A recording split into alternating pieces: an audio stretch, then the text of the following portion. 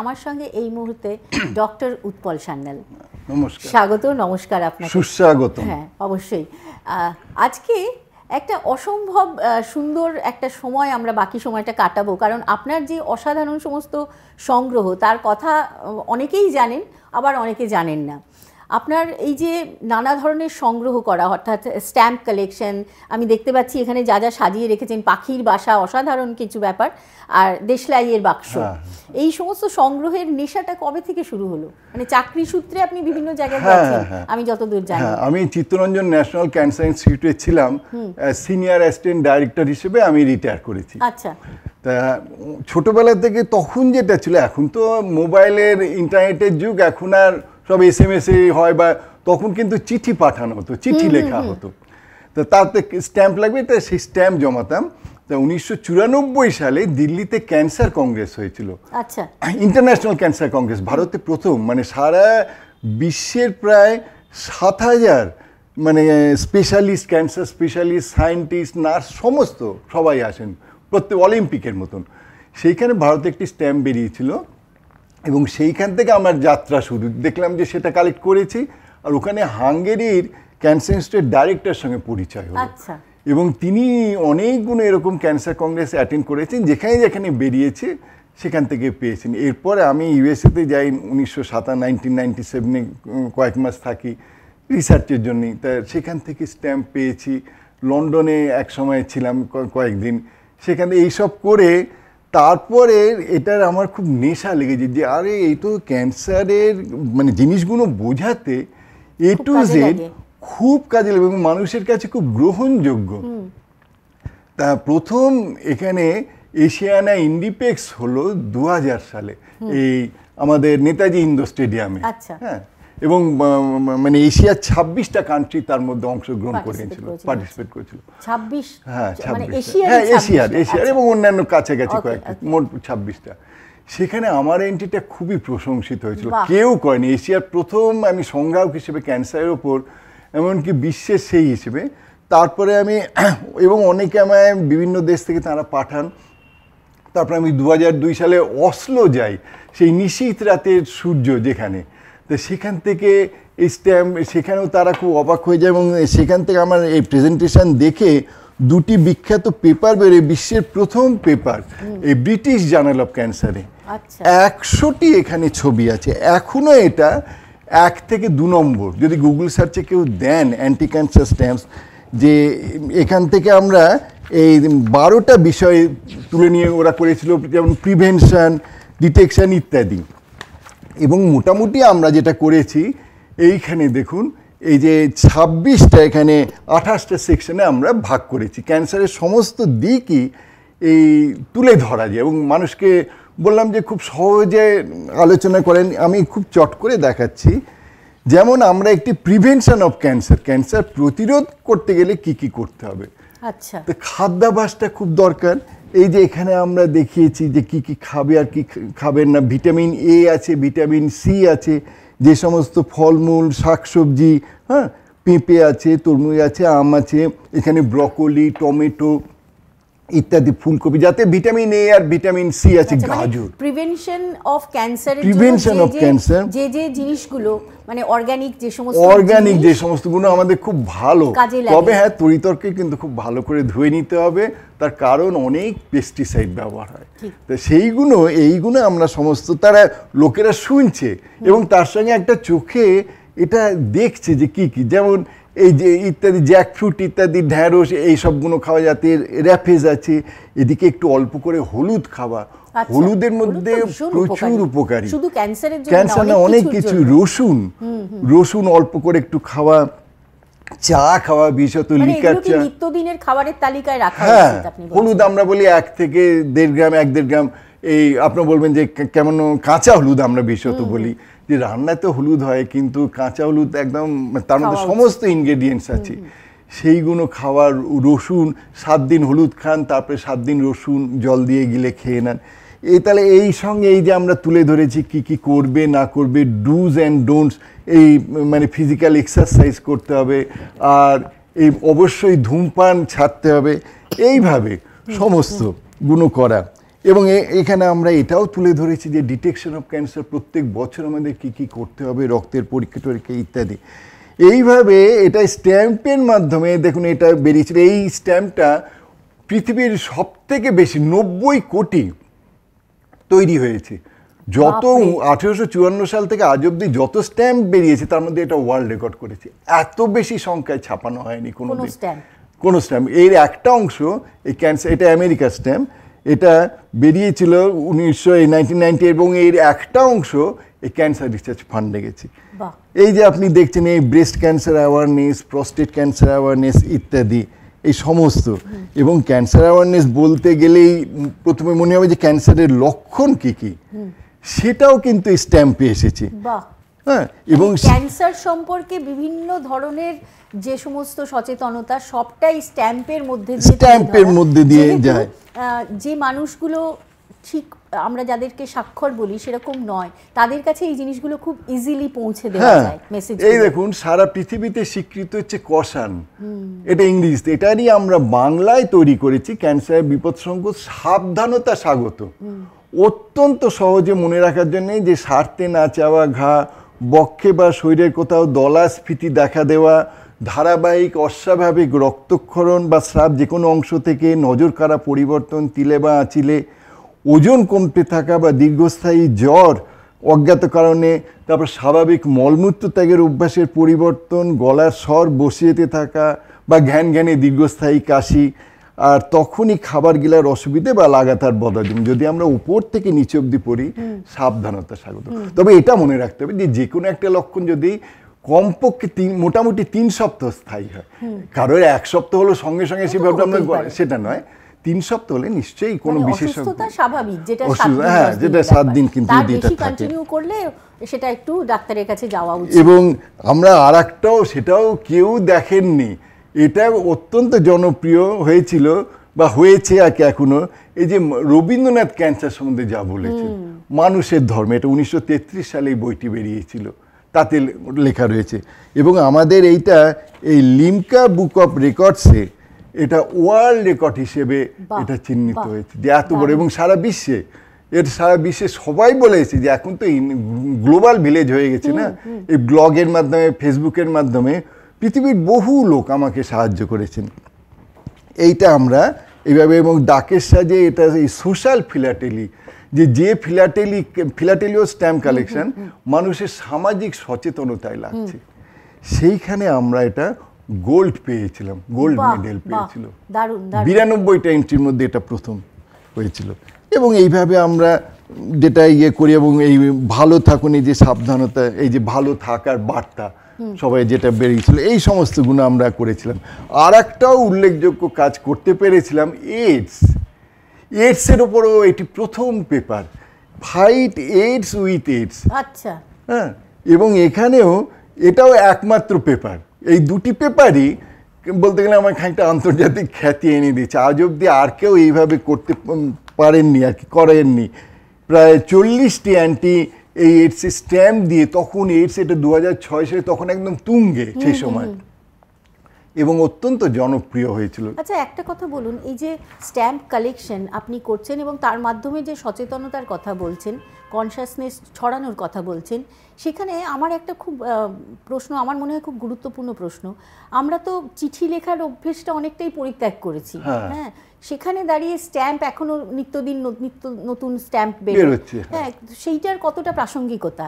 হ্যাঁ, স্ট্যাম্প এক একটা স্মারক যেটা বলে, স্মারক যেটা, হ্যাঁ, যে স্মারক মানে একটা কোনো বিশেষ অনুষ্ঠান হলো সে, এবং এখনো বেশ কিছু মানুষ আছেন তারা সংগ্রহ করে না, এই যে, এবং তার থেকে বড় কথা হলো তারা যখন ভিজুয়ালি দেখছেন, আমি বলছি পেঁপে খাও বা গাজর খান বা এই হলুদ খান, তারা ছবিটা দেখছেন, তাদের মনে একটা ছাপ পড়ে যাচ্ছে, দীর্ঘস্থায়ী ছাপ, যে হ্যাঁ তাহলে তো এটা ভালো হবে এই ছবিটার পাশাপাশি। এবং আমরা এরকম অ্যানিমেশন করে আমরা 240টা আমরা প্রোগ্রাম করেছি। আরো গল্পে আমরা আসবো, কিন্তু আমাদের সময় হচ্ছে ছোট্ট একটা বিরতি। কেউ কোথাও যাবেন না, সঙ্গে থাকুন, বিরতির ওপারে আরো কথা নিয়ে আসছি।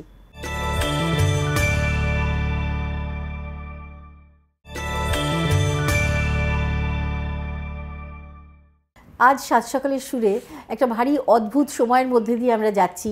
উৎপলদা এসেছেন, ডক্টর উৎপল সান্যাল। তার সংগ্রহ খুব বিচিত্র।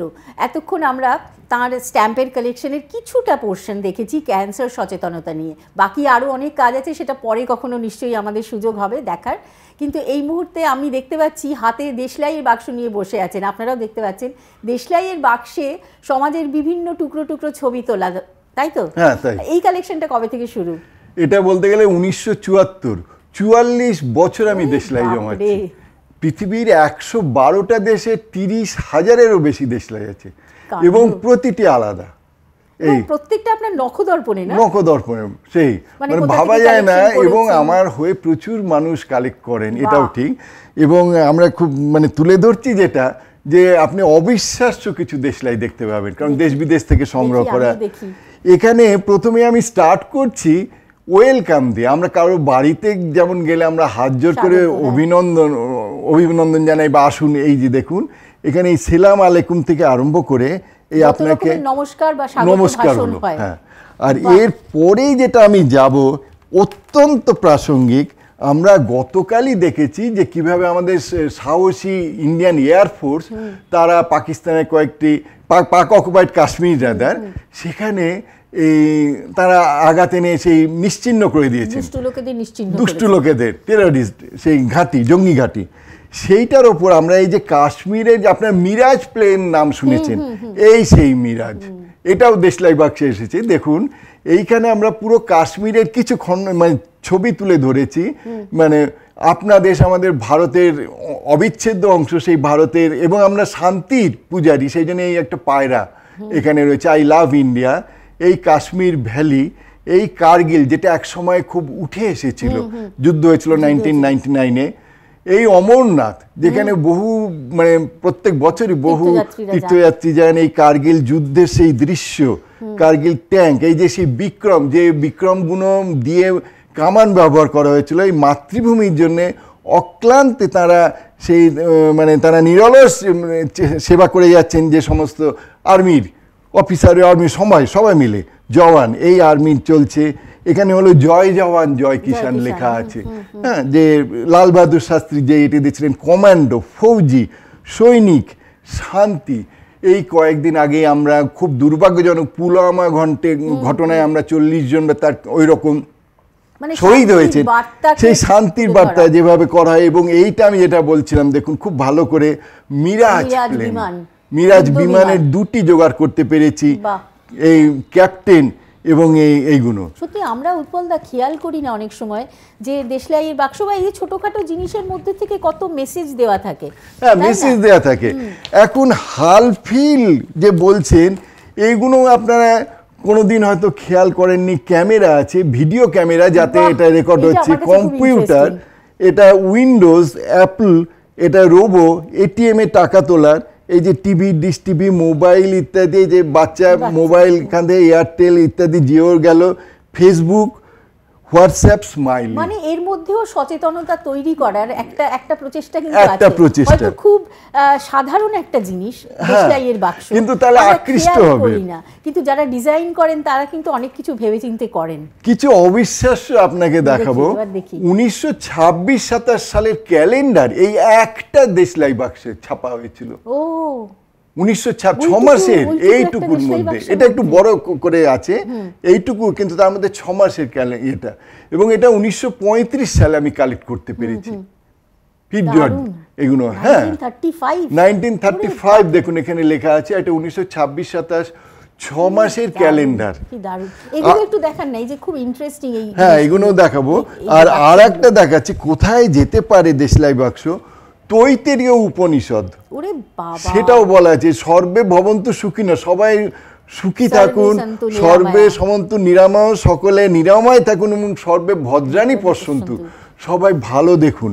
এবং এখানে শেক্সপিয়ারের 4টি মানে নাটক, বিখ্যাত নাটক আর কি, life is not a Tempest, not it is a midsummer Night's Dream ইত্যাদি, এইগুলো সমস্ত রয়েছে। মানে শেক্সপিয়ারের নামটাও অনেকের কাছে অপরিচিত, সেখান থেকে তিনি পরিচিত হয়েছিলেন। যারা একেবারেই হয়তো অনেক দূরে থাকেন পড়াশোনার থেকে, তাদের বিদেশি দেশলাই বাক্সগুলো দেখেন। হ্যাঁ, বিদেশি দেশলাই যদি বলেন যে এত চমৎকার সব দেশলাই, মানে ভাবাও যায় না। এগুলো দেশলাইয়ের বাক্স, এগুলো দেশলাই বাক্স। ফ্রান্সের বিখ্যাত নটরডাম গির্জার সেই সমস্ত এখানে গ্লাস, বেলজিয়ান গ্লাস পেন্টিং, এই এত বড় দেশলাই, কি সুন্দর, কি আর্টিস্টিক না, আর্টিস্টিক। হ্যাঁ, এগুলো সমস্ত রয়েছে। এগুলোর প্রচুর দাম হবে তাই না? হ্যাঁ, এগুলো আমি আর্টিস্টিক ভ্যালু আছে, গিফট পেয়েছি, যা কিছু কিনেওছি, খুব সুন্দর। এই যে প্যারিসে সবাই জানে, প্যারিস থেকে আমি যে দুটো এনেছিলাম, দেখুন এই একটি প্যারিস, বন্ধুদের দেখান, বন্ধুদের দেখাই ভালো করে।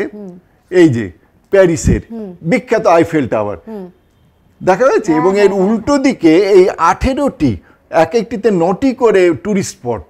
যদি আমাদের কলকাতার থাকতো যে 9টা টুরিস্ট স্পট, তার উল্টো দিকে হয়তো ভিক্টোরিয়া মেমোরিয়াল বা কিছু, ঠিক সেই রকম আর কি। দেখুন এই দেশলাইগুলো। হ্যাঁ, এবং আমি যেটা বলছিলাম যে আপনি বলছেন যে আঁকার মতন সেই মানে ওয়াটার পেন্টিং, সেটা নিয়েও দেশলাই হয়েছে। এত বড় বড় দেশলাই, এত বড় বড় যখন ডিজাইন করা হয় তার মধ্যেও কতটা চিন্তা ভাবনা থাকে, শৈল্পিক, সত্যি সত্যি চিন্তা ভাবনা। এটা কি? এটা হচ্ছে, এটা বেলজিয়ামের একটা মানে হোটেলের, এই হচ্ছে সেই হোটেলটার ছবি, হোটেলটার পাশে, এইটা ভালো করে দেখতে পারেন, রিসর্ট এর পাশে, ঠিক সমুদ্রের ওপরে। আর এই সুইমিং পুলের ধারে এই মনোরঞ্জন করার জন্য দুজন গান করছেন এইটা। এবং এই যে ড্রয়ারগুলো যে আছে, এইগুলো আমি তাই ভাবছি যে এইগুলো কি, আপনি হাতে নিয়ে দেখুন। এই যে এক একটা এই যে সুতোগুলো দেওয়া আছে কাপড়ের টুকরো দিয়ে টানা, এবং এগুলো সত্যি সত্যি ছোট ছোট পিসে, মানে যাতে একসঙ্গে মিশে দেশলাইগুলো নষ্ট না হয়ে যায়, সেই জন্য আলাদা আলাদা চেম্বার করা। হ্যাঁ, আলাদা চেম্বার করা। দারুণ। এইটা দেখুন 9 ইঞ্চি লম্বা এই কাঠি। বাবা, মানে কতক্ষণ জ্বলবে এটা? হ্যাঁ, ওটা। আর এটা যদি জ্বলার কথা, ওটা 9 ইঞ্চি লম্বা এবং অত বড় কাঠি। আর এইটা হলো আমার সংগ্রহে থাকা সব থেকে ছোট দেশলাই। মা, কি সুইট। এটা একটা হার্টের চিহ্ন আঁকা। আর এই হচ্ছে কাঠিটা, মানে পাশাপাশি দুটো ধরলে বোঝা যাবে। ওটা 1 ইঞ্চি রকম, হাফ ইঞ্চি মতন। একটা হচ্ছে এত বড়, আর একটা হচ্ছে এইটুকু, একটা হার্টের ছবি। কি মজার, দারুণ ব্যাপার। আমরা না সময় খুব তাড়াতাড়ি, হ্যাঁ, এগুলো 8 মিনিট করে জ্বলবে। আরেকটা ইন্টারেস্টিং জায়গা হচ্ছে, আমি অনেকক্ষণ ধরে লক্ষ্য করে দেখছি, পাখির বাসার একটা অসাধারণ কালেকশন, তার কিছু আপনি নিয়ে এসেছেন। আমরা সেই দিকটা চলে যাই। আমার কাছে 24 রকম পাখির বাসা আছে, এবং পাখির বাসা বলতে গেলে প্রথমেই মনে হয় বাবুই পাখির বাসা। এটা প্রায় 24 ফুট। হ্যাঁ, বাবুই পাখিকে তাঁতি পাখিও বলা হয়, এবং এর বাসা এত সুরক্ষিত যে এটা যদি উল্টে না যায় কখনো, এখানটা আটকানো আছে, পাখিটা এখান দিয়ে ঢুকে এইখান দিয়ে রাখে, ডিম পারে, এবং উল্টে না গেলে। এই হচ্ছে বাবুই পাখির পূর্ণাঙ্গ বাসা। এটা সুন্দরবন, হ্যাঁ হ্যাঁ, সুন্দরবন অঞ্চল থেকে এটা আনা। এবং বাবুই পাখির আর একটা দেখুন হাফ ফিনিশড, ঠিক এটা দেখে মনে হবে একটা ভ্যানিটি ব্যাগ। ঠিক, একটা ভ্যানিটি ব্যাগ। কি অসাধারণ, মানে আমারই মনে হচ্ছে হাতে করে নিয়ে চলে যাই ব্যাগ দুলিয়ে। এই পাখির বাসা কেনিয়া থেকে আনা। এটা ঠিক একটি একতারার মতন দেখতে। কি সুন্দর না, একতারা।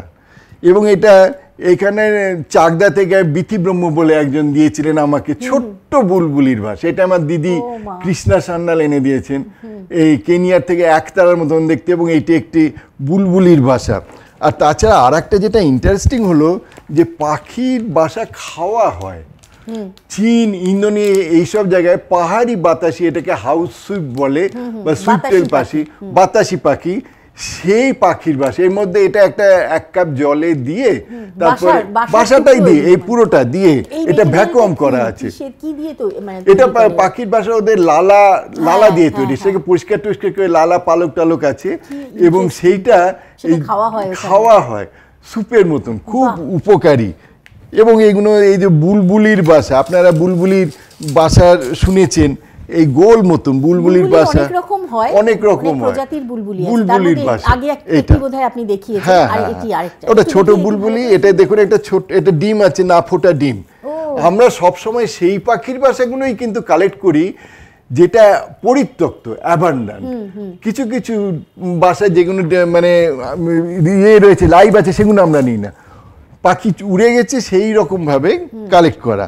বা আপনারা শুনেছেন এই যে মৌটুসি বা মৌচুসি, সেইটার বাসা সুন্দর দেখতে হয় না, খুব সুন্দর। মানে এবং পাখির এত অপূর্ব এরা তৈরি করে, না দেখলে বিশ্বাস করা যায় না এরা কত যত্ন করে। এবং আমরা সবসময় বলি যে পাখিদের জন্য গরমকালে একটু জল দিন, খাবার দিন, যে যাতে পাখিরা থাকে। পাখিরা এখন চড়াই কমে যাচ্ছে, চিল সবই কমে যাচ্ছে, কাকই শুধু বলতে গেলে দেখা যায়। কিন্তু কলকাতাকেও আমি পেয়েছি বসন্ত বৌরি পাখি, আমাদের এই কি বলবো একটা বাঁশে সেটা গর্ত করেছে। আচ্ছা, হ্যাঁ, সেটা আসে। মানে আপনি যখন যেখানে থাকেন, সেই এখন স্টুডিওয়ে আছেন, স্টুডিওয়ে পাখির বাসা জানি না, আশপাশে কোথাও থাকলে আপনি হয়তো শুনতে পাবেন তাদের আওয়াজ। এবং যখন যেখানে যান সেখানে পাখির বাসা বলুন বা স্ট্যাম্প বলুন বা এই যে দেশলাই বাক্স বলুন, এগুলো সব আপনি কালেক্ট করেন। সবসময় ওই চিন্তাটা মাথার মধ্যে থাকে। ক্যান্সার অ্যাওয়ারনেস প্রোগ্রামে আমার অনেক গ্রামে গঞ্জে যেতে হয়, দুটো জিনিস দেখি, দোকান থেকে দেশলাই নতুন পাওয়া যায় কলকাতায় কতগুলো শুধু, আর পাখির বাসা। পাখির বাসাগুলো মানে রাখেন কিভাবে? রাখে এই যে এই সমস্ত বাক্সে রেখে দিই, এই সমস্ত বাক্সে করে, হ্যাঁ বাক্সে করে, তারপরে এগুলোকে এই ন্যাপথালিন দেওয়া থাকে। এটা যেমন শিউলি পাতার মধ্যে এক সময় ছিল এই টুনটুনি পাখির বাসা, খুব সুন্দর। টুনটুনি আপনার নাম শুনেছেন, সেই উপেন্দ্র কিশোর আছে টুনটুনির গল্প, আমি এখনো পড়ি। সেই মানে এরা তুলো দিয়ে, এই মুখে তুলো দিয়ে এরা ইয়ে করেছে, এই বাসাটা করেছে। কিন্তু সবকিছু আমি বাসা তো বুঝতে পারছি, কিন্তু এই যে বাসা খাওয়ার ব্যাপারটা, এটা না আমার মানে কল্পনাতেও ছিল না। কল্পনায় ছিল না, এটা সেই টুনটুনির বাসা, টুনটুনি পাখি এইটা। এবং এগুলো সত্যি এই যে সমস্ত কিছু। বকখালিতে কোনো বিশেষ ঘটনা আছে? হ্যাঁ, বকখালিতে আমি একটি হাঙর পেয়েছিলাম। হাঙর? বাচ্চা হাঙর, সেই ছবিও আমার কাছে আছে। সেটা হলো যে বকখালি থেকে আমরা, বাচ্চা মানে সেটা সাইজে কতটা? সাইজে 14 ইঞ্চি লম্বা। আচ্ছা, সেই একটা বকখালি থেকে আমরা পেয়েছিলাম। আর একটা আমরা বিশেষভাবে উল্লেখ করছি, অনেক জায়গায় বেড়াতে গেছি, একটা অবিশ্বাস্য ঘটনা আপনাকে না বললে নয়। বলুন বলুন। মাস্টারদার সহযোগী চট্টগ্রাম অস্ত্রাগার লুণ্ঠনে বিনোদ বিহারী চৌধুরীকে আমি দেখেছি 102 বছর বয়সে এইখানে চট্টগ্রামে বেড়াতে গেছিলাম। এই লেখাটি বেরিয়েছিল 1932 সালে, সেই চট্টগ্রাম অস্ত্রাগার লুণ্ঠন হয় 22শে এপ্রিল। উনি ছিলেন এবং ওর গুলি এফোর করে গেছিল। সেইখান থেকে মাস্টারদা সূর্য সেন ইতিহাস, এই যে ইতিহাসের পথ ধরে, এবং তার আমি মানে তাকে আমি প্রণাম করতে পেরেছি, আমার পরম সৌভাগ্য। এইরকম ঘটনা আমার জীবনে ভুলবো না। আমরা তো শুধু বইয়ের পাতায় পড়েছি, বইয়ের পাতায়, কিন্তু তিনি দেখালেন যে কোনখানে সেই চট্টগ্রাম অস্ত্রাগার দেখতে গেলাম যেখানে প্রীতিলতা ওয়াদ্দেদার শহীদ হয়েছিলেন, সেই সব জায়গাগুলি দেখলাম উনি বলে দেওয়ার পরে। এটা আমার একটা অসাধারণ পাথেয় হয়ে থাকবে। জীবনের যে অসাধারণ সমস্ত অভিজ্ঞতা, সেগুলো কিন্তু এইটুকু সময়ের মধ্যে কিছুতেই কুলোনো যাবে না। আমরা অনেক বাদ পড়ে গেল, আমরা আরেকদিন আপনাকে এখানে। হ্যাঁ, সকলে ভালো থাকুন, সকলে আনন্দে থাকুন, সকলে ভালো চিন্তা করুন, খুব ভালো থাকবেন। উৎপলদা, নিশ্চয়ই আবারও কোনো একদিন এরকম আড্ডায় পাবো। ঠিক আছে, সবাইকে আন্তরিক শুভেচ্ছা। একবারে আজকের মতো আপনাদের সবার কাছ থেকে বিদায় চেয়ে নিচ্ছি। কাল আবার আসছি আপনাদের কাছে সাত সকালের সুর সঙ্গে নিয়ে। ভালো থাকুন সকলে। নমস্কার। নমস্কার।